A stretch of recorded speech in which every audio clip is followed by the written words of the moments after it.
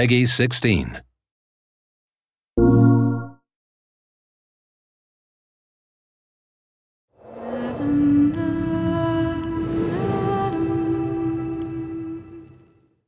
Quantic Dream has always been about creating interactive experiences that have emotion at their core. It's about telling the story of characters and giving the player the possibility, through their actions, to change the way the story unfolds. When I write my script, I have an idea of how I want the story to be played.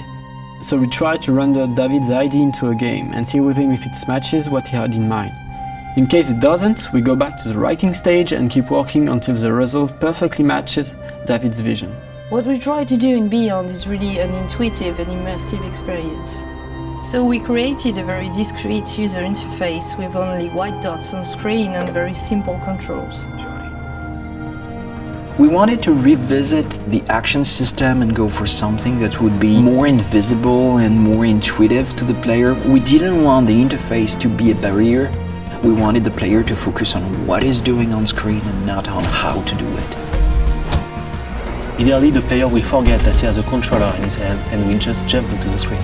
One of the major revolutions in Beyond is the way Jodie Holmes moves. Depending on the context, depending on your emotional state, you see the character of Jodie moving differently, walking differently, looking around differently.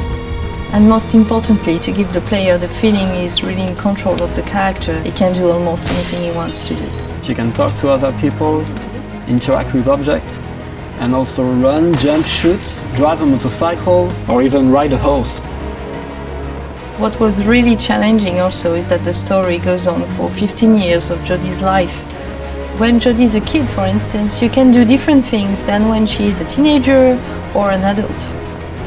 Giving this much animation to a character, it's really new. It has never been done to that extent, and it really makes the character come alive like never before.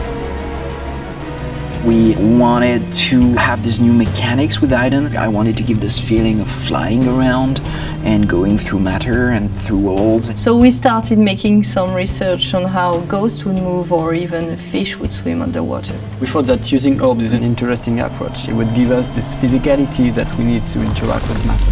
It became really something natural to assign them to the two analog sticks and have to play with them, to focus them, or on the opposite, to split them apart. During the process of this production, we made what we call user tests. You just watch people playing and you see where they succeed, where they fail. If a player don't get it right, it's only our fault. So we work very hard to be able to correct it and give the best experience possible. After each user test, it's meeting after meeting just to find the good solution to every single issue the player may have had. I guess what we're looking for with the gameplay is really to find an interface that will allow you to play live. And we try to get closer and closer of the ideal interface where you don't think anymore, you just do it.